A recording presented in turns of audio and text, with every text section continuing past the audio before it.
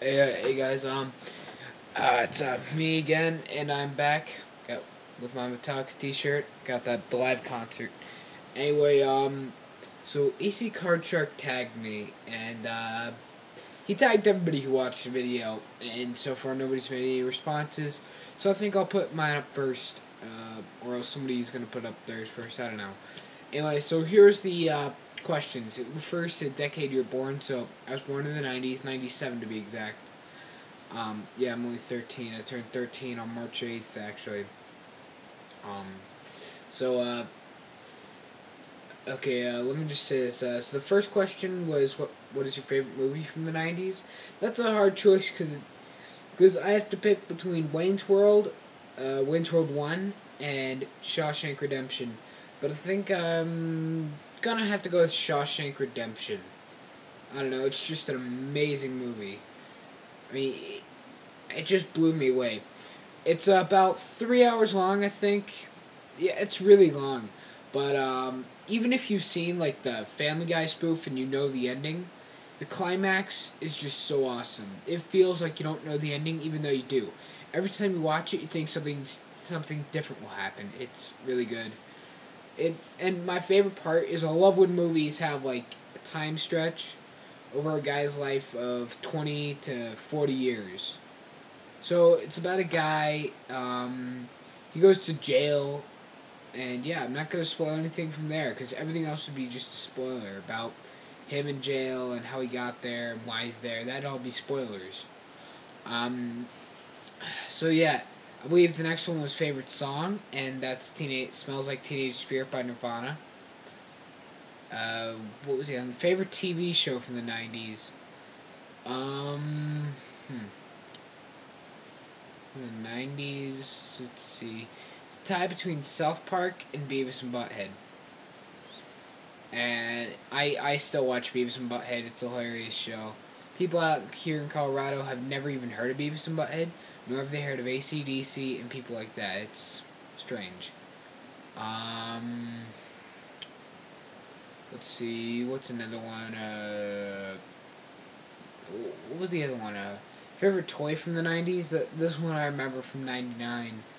The the Star Wars Episode 1 toy where you had like the little jet thing, and the wings were detachable and stuff, and it was supposed to replicate a scene where like you could be moving the plane and then just push a button and the wings would fall off, and to simulate one of the crashes. It was a really cheap toy, but I really liked it. And after that, let's see, there was a crap, forgot it. Hold on, let me look at it real quick. Wait. So it was TV show, movie, song, toy. Oh my god, I just had it in my head. I completely forgot what the last one was. So hold on, let me just look it up real quick. Yeah, actually, I thought there was 5 questions, but I forgot that there was only just 4. So my bad. Anyway, what was I gonna say after that? Oh yeah, some shout outs. One of my old friends from Terralinda, from California. I used to go to school with him last December, and he's right now doing gameplay videos of Borderlands. So if you really like Borderlands, go check out his stuff. He's a PS3 guy. He doesn't have his capture card yet.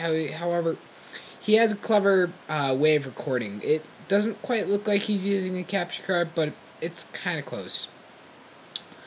He takes his flip camera, sets it up where it can zoom perfectly on the TV. Then he takes these headphones and puts them on the camera. The audio's a little lacking, but it gets the job done according to him. But his videos are actually entertaining. They are entertaining, so you should go check them out. The next one is Modern Day Video Gamer. He actually just got a shout out from ACCardShark, and so far I think he's gotten like 7 subscribers from that. And tomorrow when I upload the Bully review, I think you may get a couple more. Anyway, Oh, another thing is I'm not going to school tomorrow because tomorrow's a snow day, which by the time you're watching this, I didn't go to school today. But if you are watching this as soon as I upload this, yeah, I'm not going to school. And, you know, that would have been really funny if I would have said I was playing hooky. I don't know. I'm a little goody two shoes. I've never gotten suspended, and I've never played hooky. I've never ditched school. I've never done any of that. I've never done drugs. Never done anything illegal in my entire life. And out here at my school, about everybody has done something illegal at my school. It seems like even my teachers have. My history teacher has actually been arrested before. I think that's hilarious. And almost all my teachers have tattoos. But yeah. And of course, a lot of the students have done stuff illegal, as you can imagine. But it's a mad, mad world. Anyway, so yeah, that's pretty much it. And one game that is really making me mad is this game right here, man. I love it so much, but that's the problem. So I think I'm 3/4 of the way through the game. However, it's one of 3 games that belongs on a certain list. A very, very good list. The best list any game can be on. I think you all know what that is. And it's one of 3 games. I won't be talking about them just yet.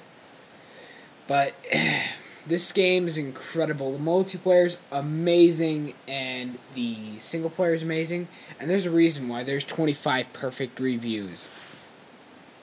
I mean, this is literally just a masterpiece, like everybody's saying it is. And I'm actually glad I could find a sequel from 2009 that I loved as much as everybody else. No other sequel that came out the entire year of 2009 that I love as much as everybody else. Modern Warfare 2, Left 4 Dead 2, Assassin's Creed 2. There was a couple others, and yeah, I didn't like them as much. Assassin's Creed 2 I thought was the biggest disappointment of them all. Modern Warfare 2 got very boring very quick. And Left 4 Dead 2, why it is a good game, it's not as addicting as Left 4 Dead 1 was. Left 4 Dead 1 on the addicting scale is just about right here. Left 4 Dead 2 is right here. And yeah, that's mainly because Left 4 Dead 2 had really bad characters.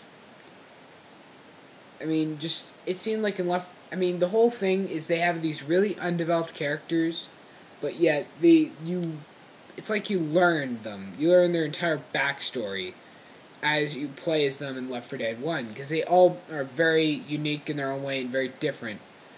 There was like a biker dude, there was an intelligent black guy, I'm not being racist, by the way, I'm just saying. There was the intelligent guy, which was Lewis. There was I forget what the old guy, but you can tell he was in the army. And then there was the girl. They're all very different characters. Whereas in Left 4 Dead 2, they all seem to be way too similar. 2 of them, it just seems like one of them is very unique, and that's I forgot his name, but there's one character in there that I thought was hilarious the whole way through, and that's probably what kept me playing. Anyway, so yeah, that's everything, and see ya.